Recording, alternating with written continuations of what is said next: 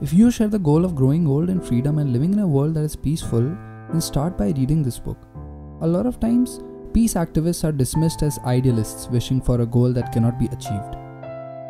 Peace, Love and Liberty is a collection of essays that challenge this conception, and this isn't just the result of a baseless whim but a well-researched book written by intelligent and well-known visionary people.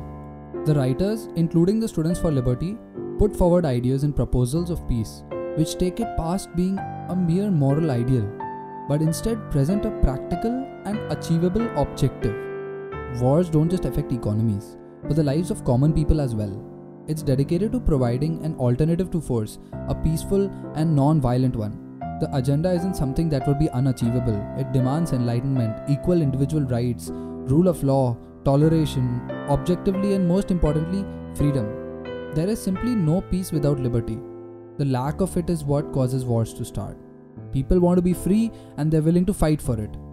There's a lot of political science involved in the book, obviously, but it's not overly complex. Just the opposite actually. You don't have to know the constitution or understand how we can bring peace in the world. You just need to keep an open mind.